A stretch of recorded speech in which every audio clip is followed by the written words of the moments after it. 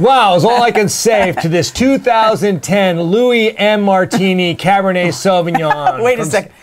Luey? It's Lewis. Lewis. No. You don't say Louis Armstrong, the trumpet player. You say Louis Armstrong. Look, they may not spell it L-E-W-I-S, but they still say Lewis M. Martini. Hey, I don't care how you say it because it's just outstanding wine. That's what we got here at $14. That's the truth. And there's a reason. I mean, you only need to visit that place one time to know why it's outstanding wine.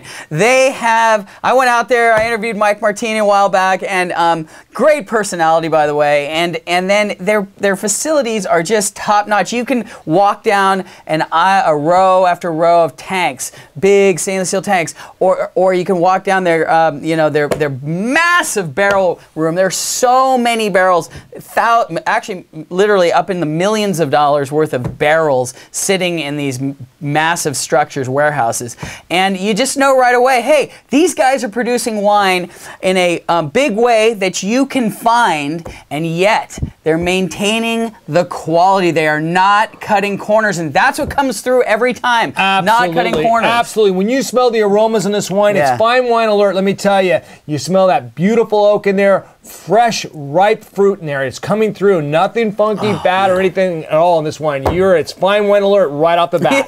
Yeah, it is. And you taste this wine, and your brain just goes ding, ding, ding, ding, ding. Fine wine. We just went right up past. This is $14. No way, man. We're up in fine wine territory. Why?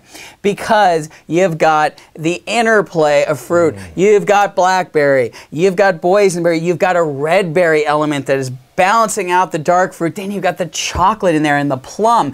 And it's so hard to get that fresh chocolatey plum coming through in a wine that's under $15. It's just very rare. It's extremely rare, actually. And you got oak, you got vanilla, and I think probably what is going to, very often carry this for people and just, send them into orbit is the smooth finish. They found a way to get this sort of cherry smooth finish, and man, is it pleasant. Oh man, I love that smooth finish, and it makes you want to go back again and again. I'm going back. And there's a little note of coffee in there that really separates this wine out. It's just so nice. And let me tell you, it's not only $14. The real value of this crowd pleaser is $22. Yeah, it's a big 2 thumbs up to the 2010 Louis M. Martini Cabernet Sauvignon from Sonoma County.